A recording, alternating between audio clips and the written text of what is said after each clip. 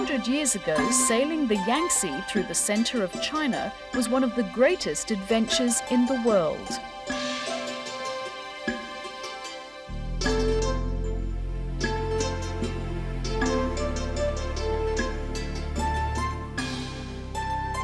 Stretching from Tibet to Shanghai, the 6,000-kilometre river was once torrid and changeable, narrow in parts and treacherous to navigate.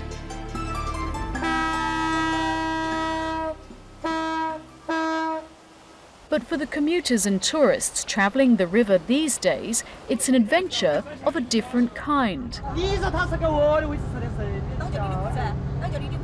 The lack of seats aboard our boat creates tension for some. Others find different ways to pass the time.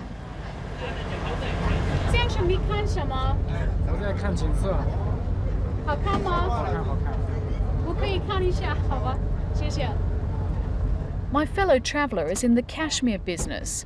For him, travelling by boat is a convenience. The same distance by car takes nearly twice as long.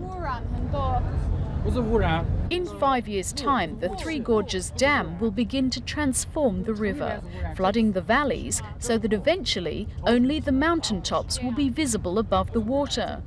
But ask the Chinese how they feel about this transformation, and their response is pragmatic.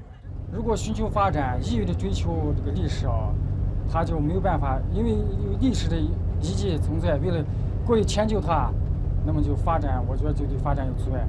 因为事物总在发展嘛，你不可能老为了抱着这个历史这些东西好像不放，你们不求发展。Whatever the coming changes, you can still catch a glimpse of the old river. Italian filmmakers Attilio Vitti and Laura Panigardi are searching for a stretch which hasn't been destroyed by progress, a location for a film based on John Hersey's novel A Single Pebble, set 70 years ago. It's the story of a young American engineer who comes on the river in 1927, and he has a project to build a big dam. He's sent by a company to see if there is a possibility to build a dam. The once imaginary dam is finally being built by China rather than the Americans.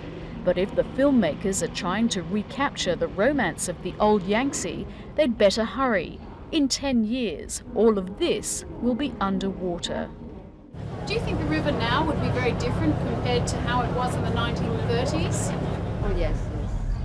And mainly on the Three Gorges, the difference is that there are no more rapids because they blast all the big rocks in the 50s, so it's not dangerous anymore. In the 30s, it was like an adventure to go through the Three Gorges.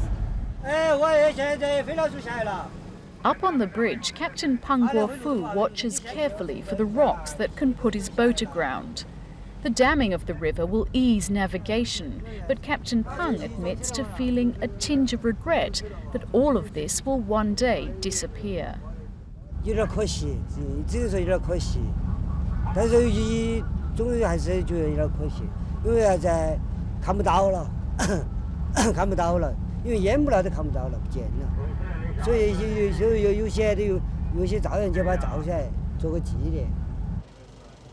As the journey progresses, it's hard not to feel disillusioned about the state of a river the Chinese call the Great.